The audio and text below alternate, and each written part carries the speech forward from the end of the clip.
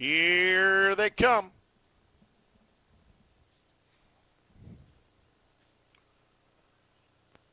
They're off and pacing in the Jate Lobel free-for-all. Driving out between horses goes Wesley Snip.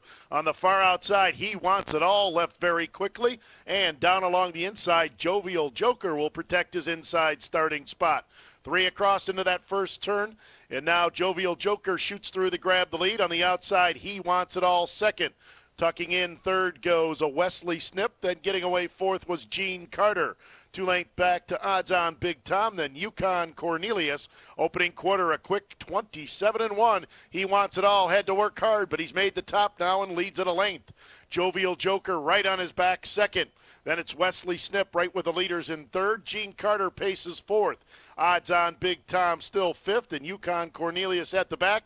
Just 6 lengths separating the front from back in this classy field as they head down to the half-mile mark. This year's Isle of Capri winner, He Wants It All, and Dave McGee calling the shots here. They lead it by a tight length, half 55-4. It's He Wants It All leading at a tight length. Jovial Joker getting the trip second. Here comes the first move on the outside from Wesley Snip as he's uncovered. Down to the inside, Gene Carter saving ground.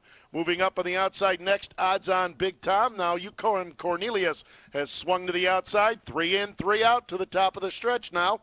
It's He Wants It All on a short lead. Wesley Snip is second. 3/4, 124 flat. And they straighten for home. He Wants It All on the inside. Wesley Snip on the outside. Gaining down the center of the track is odds on Big Tom. Looking for room, Jovial Joker. Through the stretch, He Wants It All, a short lead. Here comes odds on Big Tom closing fast. Further out, Yukon Cornelius splitting horses with a rush. Gene Carter, that's odds on Big Tom. Splitting horses, here comes Gene Carter. Gene Carter gets up in the final strides to win it. It's very tight for second in 151-3.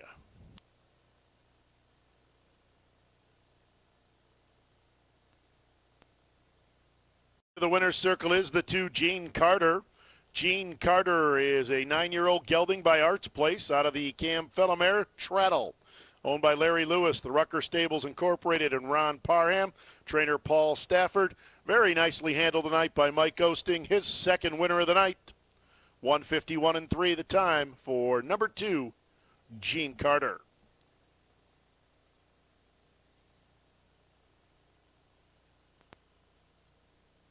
Richard gets put out to pasture race.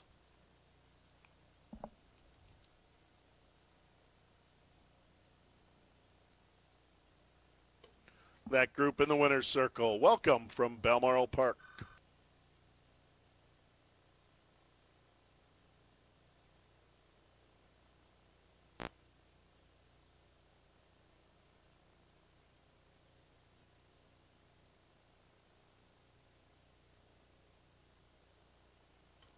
Prices are up in the 7th race. The 2-6 exacta returns $68.40, $68.40.